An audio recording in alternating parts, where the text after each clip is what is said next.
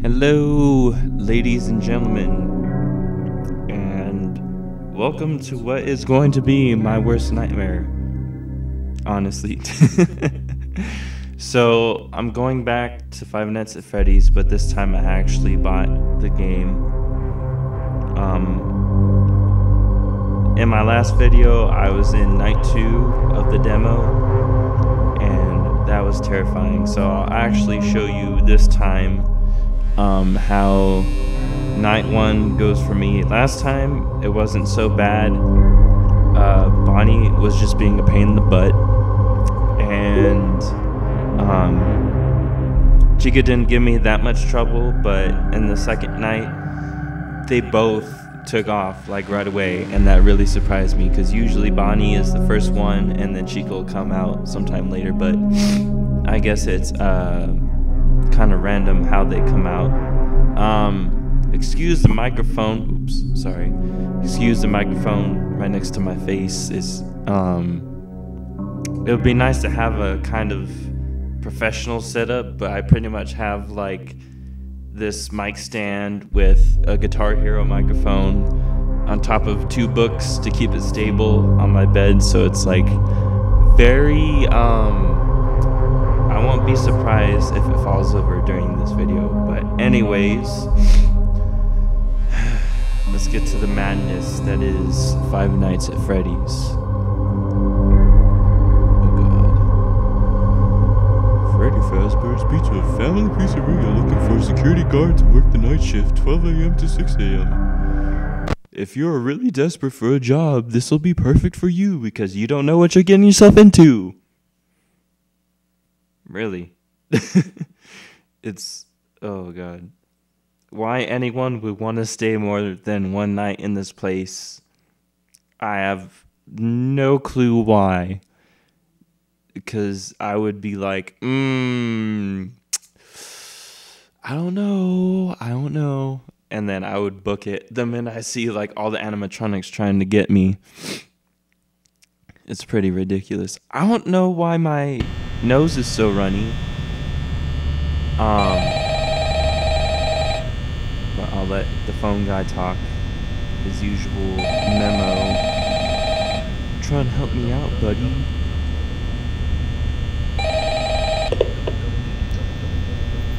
Hello? Hello? I wanted to record a message for you to help you get settled in on your first night. I actually worked in that office before you. I'm finishing up my last week now, as a matter of fact, so I know it can be a bit overwhelming, but I'm here to tell you there's nothing to worry about. You'll do fine. So let's just focus on getting you through your first week, okay? Let's see. First, there's an introductory greeting from the company that I'm supposed to read. It's kind of a legal thing, you know. Welcome to Freddy Fazbear's Pizza, a magical place for kids and grown-ups alike, where fantasy and fun come to life. I hate you all, and I really hope that you do not look at me.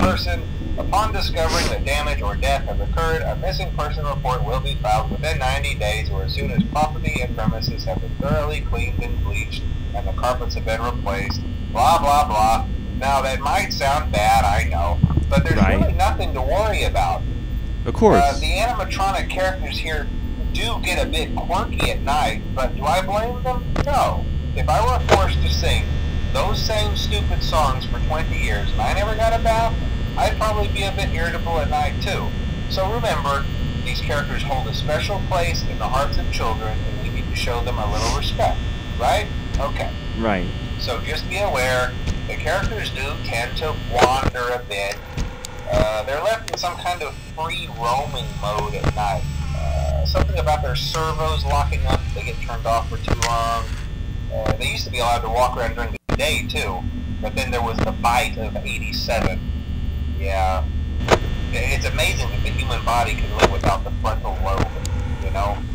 Now concerning your safety, the only real risk to you as a night watchman here, if any, is the fact that these characters, if they happen to see you after hours, probably won't recognize you as a person. They'll most likely see you as a metal endoskeleton without its costume on. Of course. Now, since that's against the rules here at Freddy Fazbear's Pizza, they'll probably try to forcefully stuff you inside a Freddy Fazbear suit. Now, that wouldn't be so bad if the suits themselves weren't filled with cross beams, wires, and animatronic devices, especially around the facial area. So you can imagine how having your head forcibly pressed inside one of those could cause a bit of discomfort and death. The only parts of you that would likely see the light of day again would be your eyeballs and teeth that pop out the front of the mask. Yeah, they don't tell you these things when you sign up. But hey, first station of the breeze. I'll chat with you tomorrow. Check those cameras and remember to close the doors only if absolutely necessary. Gotta conserve power. Alright, good night. See, this is the bull that I have to deal with. If you can see this right now, all these masks are staring at me. Okay? And I can't handle that. Because there's nothing in them. All they are endoskeleton pieces, and you see, oh, Bonnie's already gone. This is absolutely terrifying. Like the fact that I know that there's nothing in there at all, and these things are just staring at me. It's freaking ridiculous. Okay, I'm just telling you right now. And while I'm adjusting this, they're probably gonna come get me. So this is gonna suck really bad. I should have adjusted this beforehand, but whatever. It's only Bonnie night 1, so I just love how this phone guy likes to put the fact that your job, although seemingly like easy to deal with, is a complete nightmare, because all these fun and friendly animatronics are basically out to get you because they don't realize that you're a human being, and you know, oh, you're an endoskeleton that doesn't have a costume yet, so we're gonna put you where you belong. And I just love how he tries to put it so nicely, like, yeah, there's a problem with the machines and they're gonna try and kill you, and you know, as long as you watch them and be careful, you'll be alright. Yeah, thanks, phone guy. Thanks a lot. Oh god. Luckily this first night isn't so bad, but as long as these stupid masks don't stare at me all night, then, you know, I'll be good. But that's cutting it really nicely, you know what I mean? It's already 3 a.m. and I only have 50% power left, but that's of course because ooh, that's not good. Okay, where's Bonnie? Okay, that poster right there is what messed me up in the demo, because this Freddy Fazbear face was completely morphed, like his head was broken in half. And yeah, that's not fun to deal with either. The random voices that you'll hear.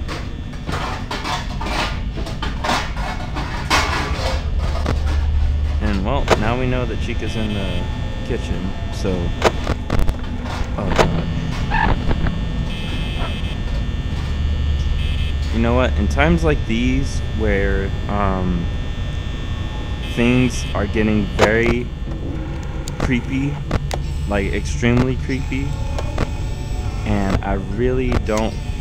Oh, and now Freddy's staring. And now all the heads are staring at me. Great!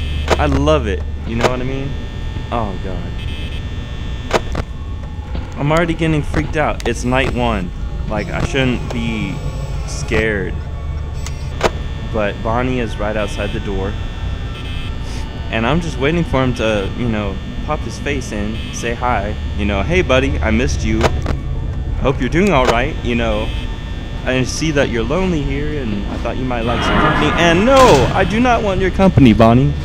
No, you can go back to the freaking stage and have fun with Freddy. Because I do not want you anywhere near me. And you're still right there.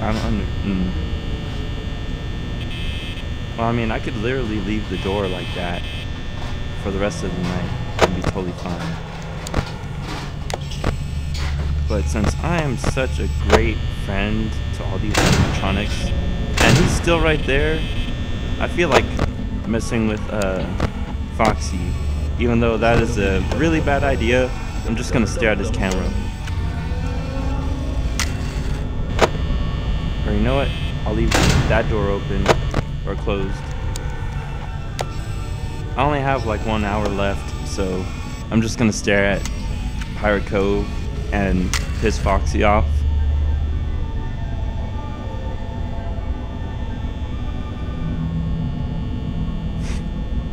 And I'm just waiting and waiting and waiting.